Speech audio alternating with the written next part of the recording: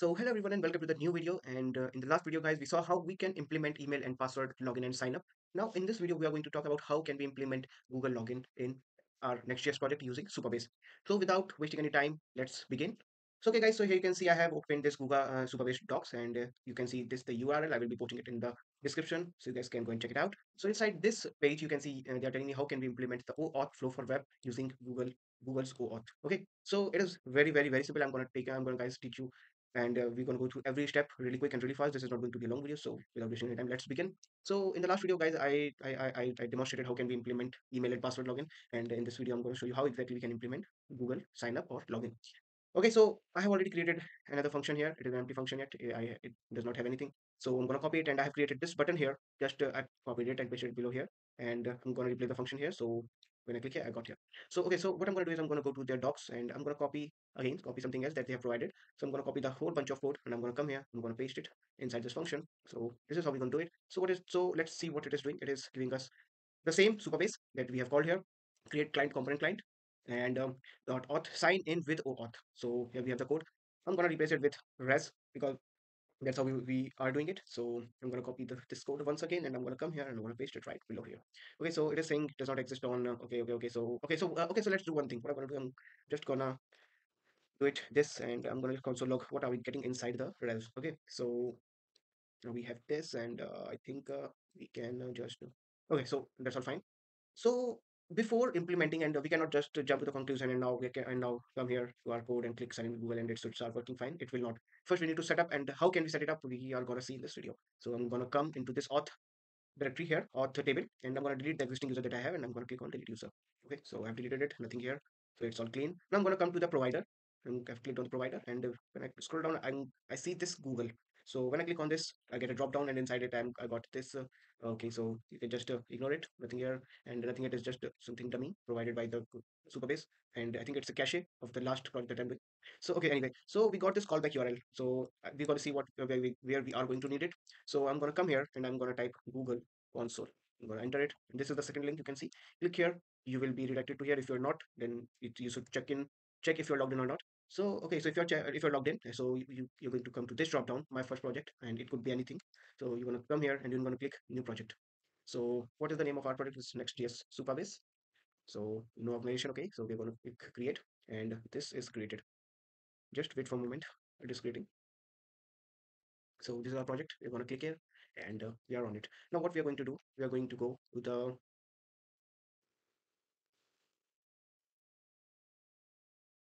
okay, so what we are going to do, we are going to click on this API and services. As soon as we click here, we are redirected to a dashboard.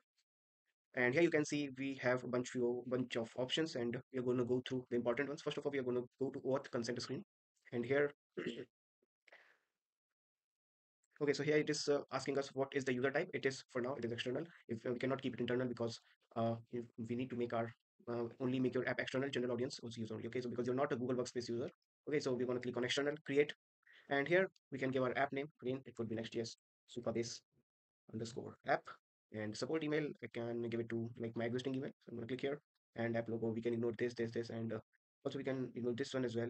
Okay, so in this we can like give our email.com. So save and continue.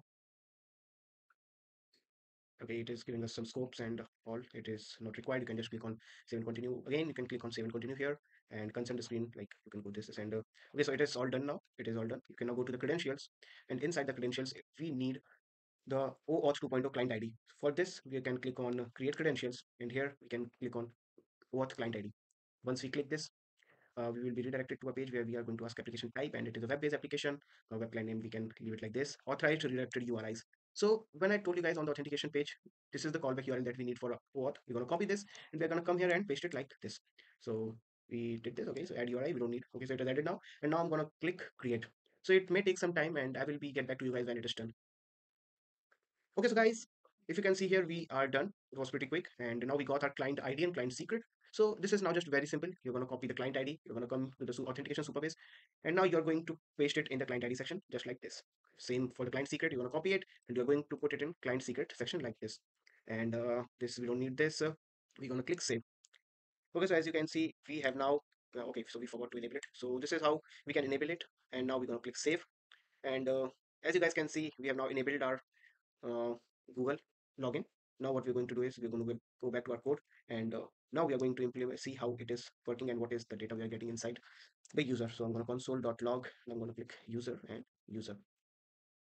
So let's see what we are going getting. Currently it is null because we are not logged in yet. So I'm going to come to this page, and I'm going to open the application where the cookies will be set. I'm going to click on the sign in with Google, and it is taking me from which account I want to log in, and I'm going to choose my account, which is this one, and it is saying access blocked.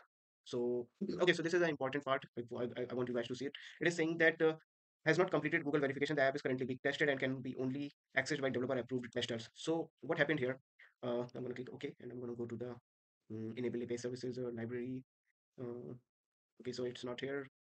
We're going to come to the credentials, and okay, not here. So testing publish app. We can like click confirm it. Okay, so let's check again. Is it giving us the same error? Let's go back to our page. We refresh it, and that is giving us this verification. We can delete it for now. Need it, and we're going to click sign in with Google, and now we're again going to click it, and it is now okay. So as you guys see what I did here, I came to the auth consent screen, and inside the verification status and below it publishing status, it was in the testing in the beginning. So you guys need to switch it to back in the production, like here confirm in the testing. And if we guys do this, like we come here and continue it will give us the error. So okay, so inside this testing publishing status, we can make it publish app and confirm, so it will fix the error and verification is not required. So what we're going to do is we're going to click on this here, and we're going to click on this continue, and just wait for some time.